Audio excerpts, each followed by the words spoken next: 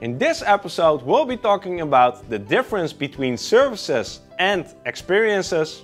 We'll be talking about the end of marketing as we know it. And finally, who is the Chief Experience Officer and why do we need them in the first place?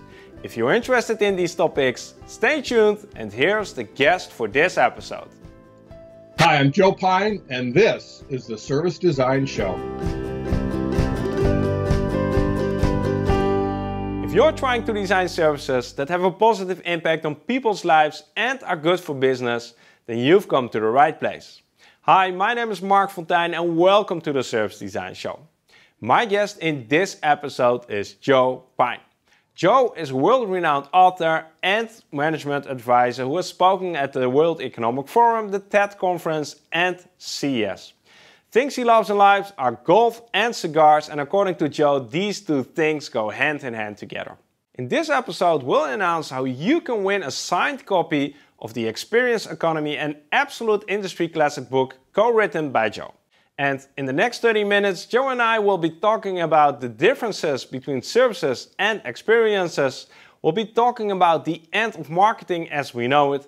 And finally, we'll be talking about who's the Chief Experience Officer and why do we need these people in the first place. We post new videos on this channel on a weekly basis, so if you don't want to miss anything, be sure to subscribe and click that bell icon to be notified when new videos are out. And if you'd like to learn how to explain what service design is without making it sound like brain surgery, make sure you check out the free course I've got for you. Click the link here or check the description of this episode. So, that's all for the introduction, and now let's jump straight into the interview with Joe. Welcome to the show, Joe. Thanks, Mark. It's a pleasure to be here.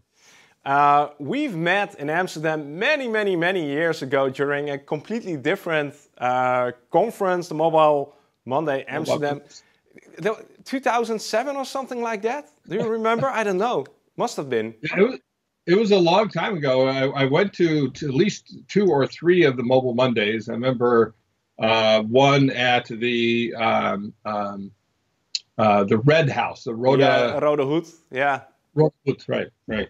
Yeah, absolutely.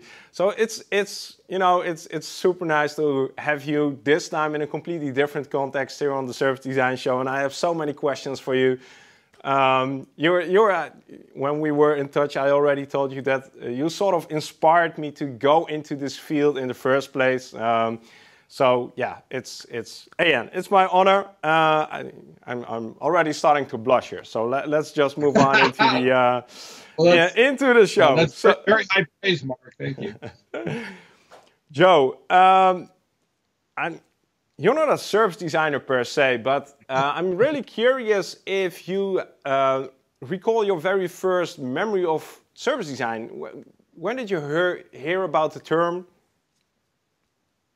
Well, I'm not sure we used that exact term, but I'll mention, back in 1990, IBM sent me to MIT for a year to get my master's degree. And it's where I started writing my first book on mass customization. I basically did it as my thesis at MIT and then worked it into a full book when I got out.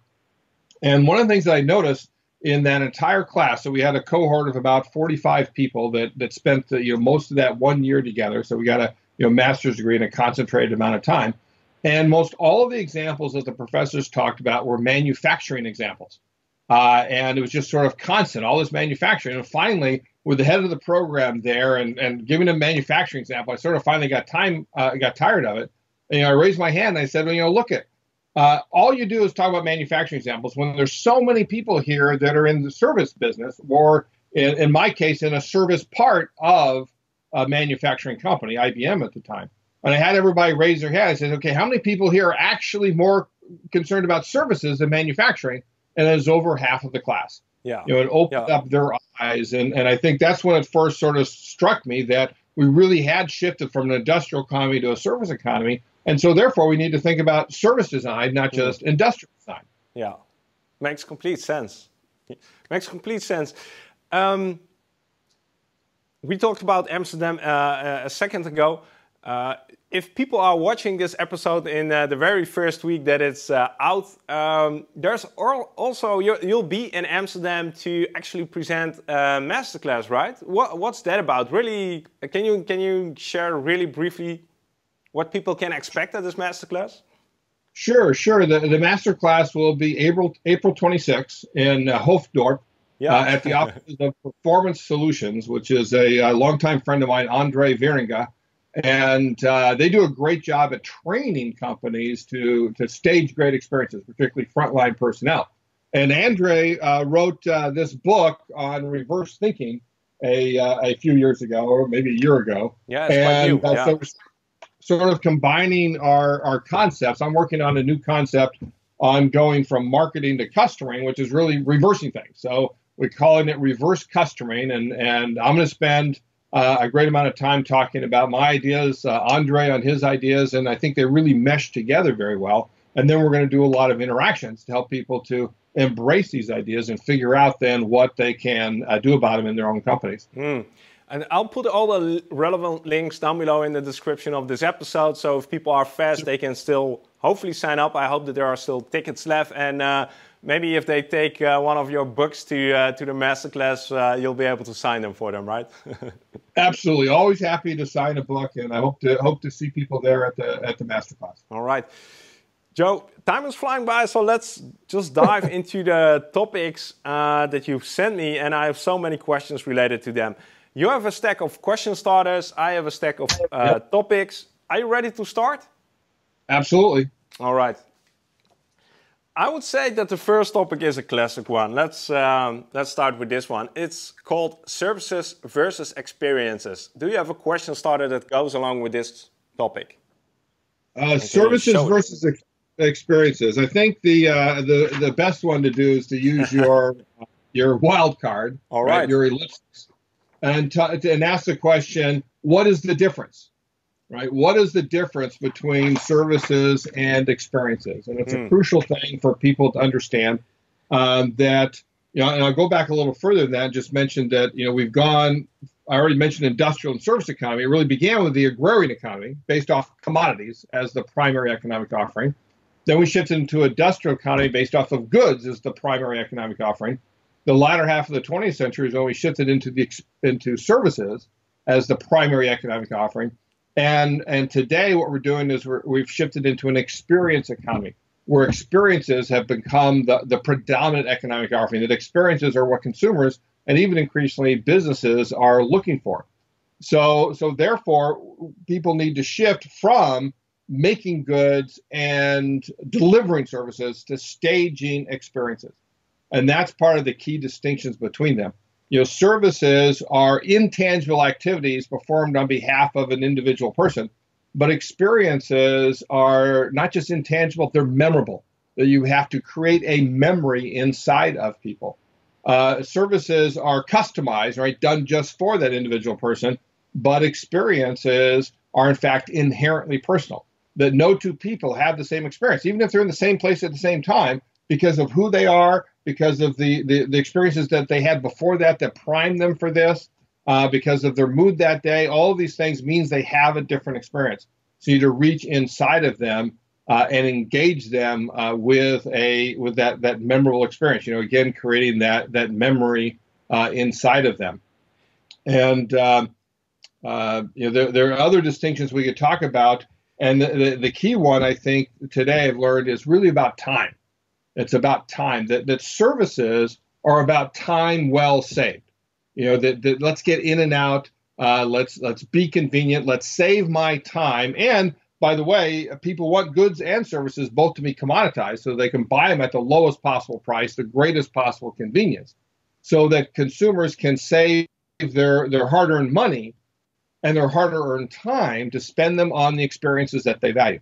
And so experiences are really about time well spent, that people value the time that they spend in there versus just wanting to get in and out. And so therefore, the requirements for service design are very different than they are for experience design, because experience design is really about designing time, designing the time that your customers spend with you. I hope that a lot of people watching and listening to this episode already know this framework, and I'm sort of curious. I'm a service designer. Am I sort of becoming obsolete, or maybe the question that was on my mind when I was thinking about this topic: how does this actually impact me as a practitioner? So I'm a service designer. The distinction between services and experiences, what does that mean for me in practice?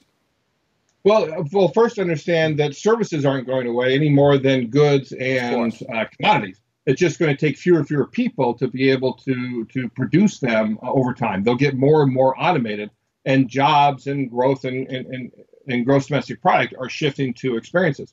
But then also realize that experiences are built on top of services, which are built on top of goods, and goods on top of commodities, the raw materials that begin it all.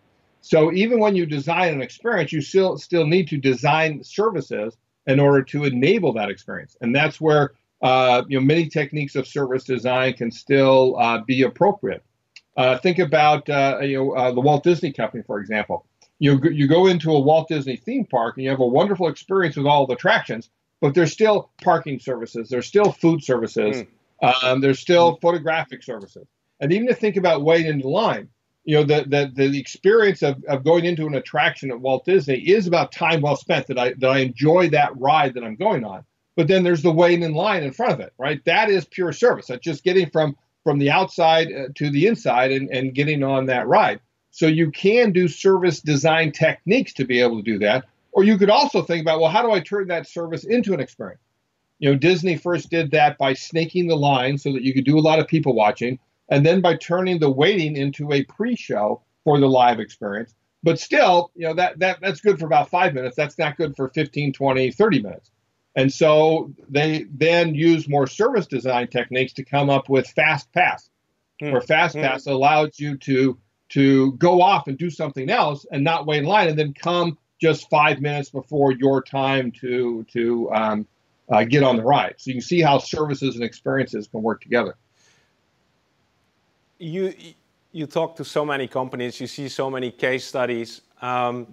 What have you found that is the biggest challenge for companies that want to make the cultural, mental shift from service thinking to experience thinking? What is the biggest challenge in there? Well, you actually sort of identified the answer in the question. The biggest challenge is, in fact, mindset. That people have the right mindset, that they understand what business they're in particular. Then being in the experience business is different than being in the service business. In the service business, you want to spend as little time as possible with customers because they're costing you money. With the experience business, you understand that that's the value that you're in fact bringing, is that they're enjoying that time that they spend with you. Services are, again, about delivering our activities. So it's really focused internally on what we do and the activities that we execute in order to create the value for customers. With experiences, the focus is on them. The focus is on the consumer and what I call the guest of the experience. Services have clients, experiences have guests. And so how do we host them as a guest? How do we get them to spend their time? How do we design time again for each individual guest that we have in there? And it all begins with that mindset of what business are we really in? Yeah, making that decision. Are we a service company or are we an experience company? Exactly. And you can do both, right? It is possible to do both, provide your goods, services, and experiences. But at least know for this offering, for this interaction with customers, which one is it? So, sort of the final thing regarding this topic, let's take a really common company like an airline. Do you perceive that as how do you perceive an airline? Poorly, for the most part. and they're obviously in the service business of getting people from point A to point B. But in fact, the very first publication anywhere of the term experience economy, which I discovered, or I coined after discovering it in late 93 or early 1994. So, we're talking almost 25 years ago. Actually, it was 25 years ago almost. Yeah. And there was an article in the Harvard Business Review where they did an interview with Sir Colin Marshall, who was the head of British Airways. And he talked in there about how how an airline should not be just a cattle car, should not be just getting people from point A to point B. It should be an experience. And I wrote a letter to the editor that they published where I talked about, yes, that's because we're shifting into an experience economy. But over 20 years later, have airlines really learned? Well, not for the normal traveler. You do have exceptions. You've got the Singapore Airlines and the Emirates Airlines, sort of the particularly for their first class, but even for those in coach, they do uptick that to where it may rise to level experiences. First class has always been an experience, but it's hugely expensive. Sometimes an order of magnitude more than what you pay in coach. But for most airlines, for most customers, it's just still a cattle car. Okay, let's leave it with that quote at the end, and move into the second topic. And the second topic is sort of a preview, or maybe looking back, depending on when you're watching this episode, on your masterclass. And it's from marketing to customering, a new topic for me. So, do you have a question starter that goes along with this one? Sure. Well, the question might be, how can we move from marketing to customer? How can we understand the distinctions between marketing and customering? Customering is a new word, so let's start with that. What is it? Yeah, it's actually a word coined by my partner and co-author of The Experience Economy, and as soon as he mentioned it, I glommed onto it. And the reason is, if you think about it, is that there are no markets. There are only customers. Markets as commonly conceived of in business simply do not exist. They're a convenient fiction masking the fact that we don't know who our customers really are. On an individual level. That's right, on the individual level, right? Yeah. Well, but that's my point, is that customers are only on the individual level, right? They are only individuals. They are never a market or a segment or a niche or a generation or a persona or any other agglomeration of anonymous buying units. A customer is a living, breathing individual person. Or if you're selling to businesses, a customer is a active, corporeal, individual enterprise. And we must therefore ascend to the proposition that every customer is unique. Every customer is undeniably, unremittingly, unalterably unique. And therefore, we have to stop marketing and start customering. I think you scare a lot of people by saying this. Trying to understand, I think we all try to understand customers on a personal level. But like you said, markets are a convenient way to think about it. But my question was, customering, how does that scale? Yeah. Well, customers can scale because of technology today. Because we have the technology to interact with millions and billions of customers on an individual basis. Over the internet, through our phones, we can identify who they are. We can understand their individual wants and needs. We can learn from them and therefore do things differently for them. One of the key distinctions with customering and other things you can look at that at least you like targeting, right? Because people say they want to target individual customers, but they target to better sell what they've already produced. Key to customering is that we actually change our offering in response to what we learn. And I'll give you one of the best examples, which is a client of mine, which is Carnival Corporation. And Carnival Corporation, they announced at the Consumer Electronics Show last year, and they've now implemented or ramping it up, first in the Princess Cruise brand and then other brands, where when you go online and book a cruise, right, they want to know you as an individual. So they ask you to upload your passport. So they have your picture, they have your your information that they need, when you're going through international waters, and then they send you what they call an ocean medallion. And this is an example of an ocean medallion. It's an IoT device. It's about the size of a U.S. quarter, and this now allows them to identify you wherever you are in the ship. When you embark onto the ship, you don't have to wait in line and show your passport 3 times in that. Instead, you just sort of walk at a slow pace online, not really having to stop. And every time you get near a crew member, your picture and your name pops up, as well as your verification that they have the passport information. and then it pops up on their tablet, and they just say, welcome, Mr. Fontaine, please go ahead. And so you get on there, and once you're there, you have this in your pocket or on a pendant or on your wrist, excuse me. Then as you walk up to your stateroom, it has 7,000 to 8,000 sensors in every ship. They're identifying exactly where you are. They see you approaching your stateroom, and then just as your hand touches the door handle to complete the electric circuit, it opens just for you. You can pay for anything with it.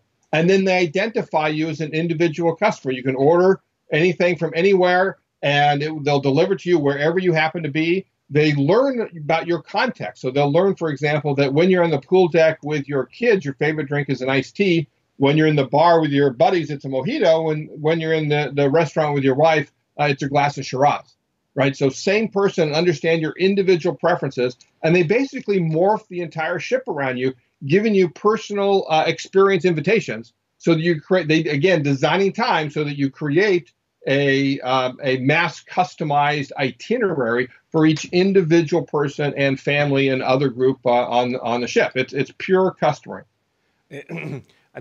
You mentioned it. It's like mass customization all over, but then on personal level, right? On our interaction level. It is an extension of my original ideas on mass customization, which are more operational and product and getting into the dialogue with customers and understanding them individually, and extending that even to how we understand the context of each individual customer that we have. So for me, this is a pretty new concept. I can imagine you also have some questions regarding to this. What are the things that you're still trying to figure out relating to customering? Well, that's an interesting question. I'm still trying to figure out how I've got a number of principles and how all of the principles interrelate, and how much of it do you have to do to really sort of call it customering, are some key things. And obviously, one of the issues is, I've for a long time, a lot of it's vocabulary, right? You really have to change vocabulary. You have to stop talking about marketing, start talking about customer, right? So then, well, can I say things like, well, you were a marketer, now you're a customer-er? Customer-er, I guess it would be. There's some issues with vocabulary and how do we really make things parallel and definitions of that. So those are sort of things I'm still trying to figure out. I'm hoping to write it as a full book and have that published in the next year or All right, two. I don't know if that's a preview, but at least it's out there right now. A different question I had regarding to this, it sort of feels like marketing is what the big corporations do. Smaller businesses, your local coffee shop, they're already doing this, right? Or do you still...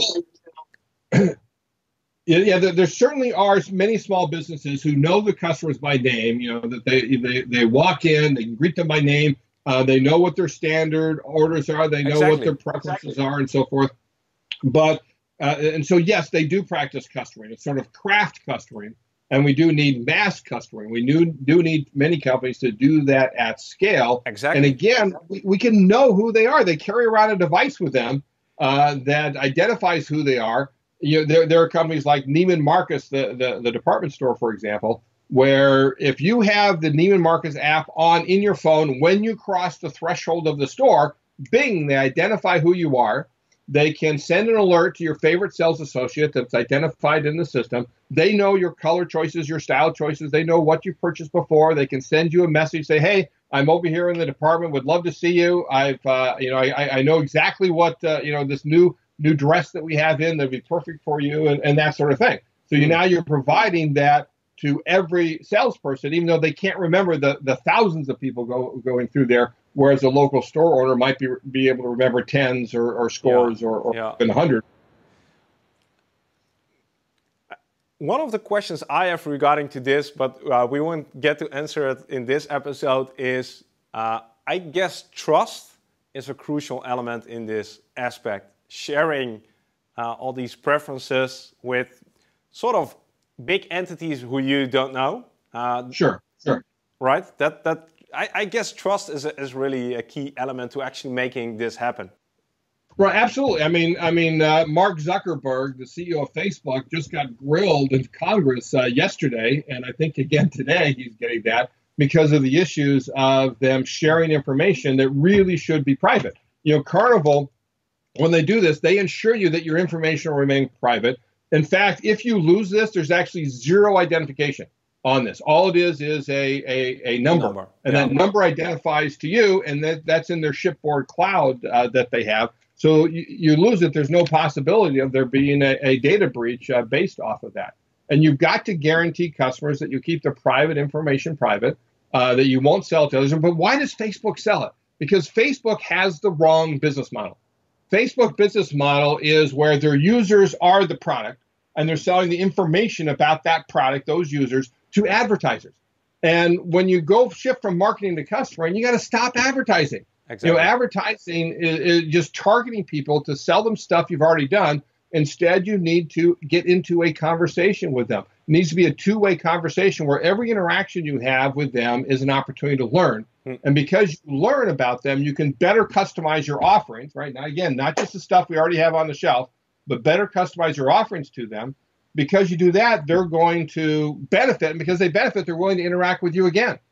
And so you get this very tight learning relationship that grows and deepens with each customer over time. And that's how we create brand loyalty. That's how we get our customers to want to come back to us whenever they're in the market, and I think that's an appropriate use of the term market, right? The place where buyers and sellers come together. Whenever in the market for something that you can provide, they're going to come back to you. Once you've gone through this process on Carnival, you're not going to go to another cruise company because Carnival already knows so much about you, and they're keeping it safe, and they're using it to benefit you. No one else, just you. It becomes a pull instead of a push mechanism. Exactly. That's one of the chapters. That's one of the principles is go from push to pull. Right? Quit pushing your stuff on customers and instead pull information from them. Final topic, Joe, for at least this episode. It's the topic that has been on the show recently, but I'm sure we can say something new about this. And this topic is the Chief Experience Officer position, the position of the Chief Experience Officer. A question started that goes along with this one. Well, that was easy. Who are Chief Experience Officers? Anyway. Who are Chief Experience Officers? It's actually a position that we've been promoting for over a decade because as we shift into the experience economy, it's very clear that often companies need that concerted focus on it. Maybe eventually we get to the point where you don't need one. Like, I don't imagine the Walt Disney Company needing a Chief Experience Officer because everybody recognizes that they're in the experience business. But for those companies that are shifting into it, it's a great way to be able to focus on how do we stage great, engaging, compelling, personal, and memorable experiences for each one of our individual customers. So, in fact, we wrote an article for the American Management Association, its quarterly journal that came out this winter, and it was on the roles of the Chief Experience Officer. And so I talked to a number of CXOs, many of them our own certified experience economy experts, and about their jobs and what they're doing. And we came up with a framework, really a 2x2 matrix that identifies the 4 roles of the CXO. And it's based on the operations of the company versus its offerings, right? An internal and an external focus. And then also, again, on the company and its customers. Again, internal, external. So the key 4 roles, and I won't outline the whole 2x2, but basically is that you need to be a catalyst. You need to be a catalyst internally to change operations and focus on experience staging. You need to be a designer, right? So here exactly is, again, service design versus experience design. You need to be an experienced designer to help create those offerings that are going to pull together the capabilities of the company.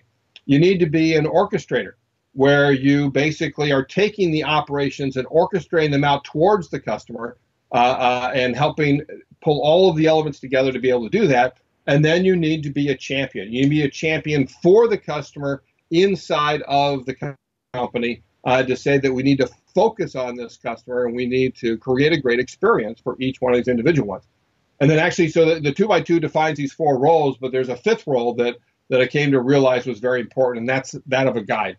Because if you're changing from a service provider to an experienced stager, you really that's a transformation in and of itself, and you need to guide that transformation within the company. And it may be that if you've done that so well that experiences are now embedded inside of every facet of the company, then you can, eliminate your role and say, okay, I'm done. I'll go on to another challenge. But until then, I think in most companies, the role of a chief experience officer, or CXO, is paramount in really shifting into the experience business. When I've spoken to a few CXOs, and it's really interesting to see where they fit or where they are placed within the organization. So what I've been finding is that usually these people struggle somewhere in between operations and sales, and the result is that their influence, their power, their real ability to create change is quite limited. What is your take on that? Because we can talk about roles, but how do we empower these chief experience officers? Where do they need to be in the company? Well, they really need to be at the top. I mean, they need to be at the same level as other C-levels, reporting to the CEO or a COO, maybe, or president. But they need to have that visibility up there. They need, and generally it is one that doesn't have, tons of people out there, that they are working through influence, that they have, a center of expertise around experience design, for example, and these other facets. But they really have to work with the rest of the organization. In some cases, it may be that because it truly is an experience company, that they do have operations reporting them. Instead of a chief operations officer, it is the chief experience officer, because our operations are experiencing. Yeah. That would be great where you get to that point as well. Somebody, I don't remember who in one of the previous episodes, said that the CEO should be the chief experience officer.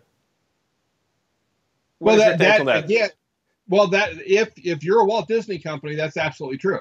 Yeah. Right? The CEO is a chief experience officer, and so I like that sentiment, because it says basically that we are absolutely an experience company. So I have to be the chief experience officer because I am the CEO of an experience business.